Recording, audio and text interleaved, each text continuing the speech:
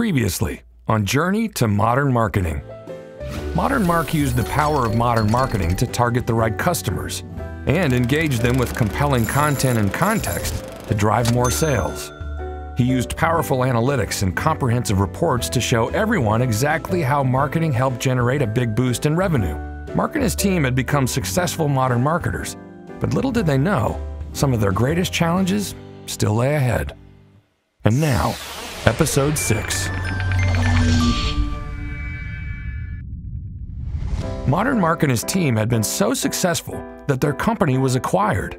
They were now a wholly owned subsidiary of MegaCorp, who, as their tagline said, made everything for everyone forever, which meant good news and bad news for Mark. The good news was that Mark had been given the go-ahead to use the power of modern marketing for all of MegaCorp's marketing. He would also have the help of Melanie L., who, as part of the Promising Protege program, was assigned to help Mark and learn all she could from him. The bad news was that MegaCorp marketing was a pretty big mess. So much so that Mark's new boss, who no one had actually seen in person, recently sent out a mandate that marketing needed to, quote, open the window of opportunity, take it to the next level, and really move the needle. And surprisingly, Mark understood what he meant. Everyone in marketing was doing their own thing, trying their best to drive sales for hundreds of products ranging from electronics and appliances to office supplies and furniture. But their efforts were about as coordinated as a group of roller skating baby giraffes. So Mark explained to Melanie that the first order of business would be to implement a highly orchestrated cross-channel marketing effort.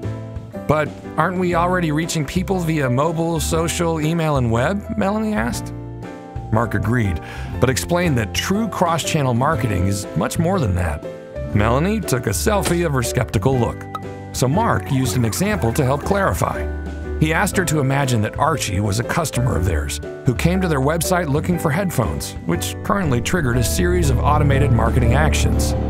First, Archie began seeing display ads everywhere for MegaCorp TVs. Then he received a 3,000-page MegaCorp mega catalog in the mail. And worst of all, he got multiple emails touting the power of MegaCorp hair dryers, which, as a follically challenged individual, he clearly didn't need.